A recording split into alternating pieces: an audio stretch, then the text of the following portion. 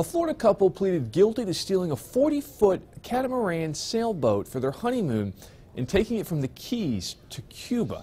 46-year-old Aaron Burmeister and 32-year-old Ashley McNeil face up to 5 years in prison.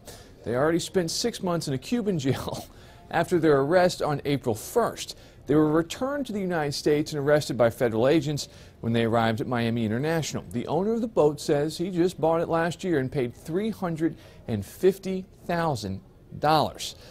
That's the start of marriage there, I suppose. Matt Yurus for CBSMiami.com.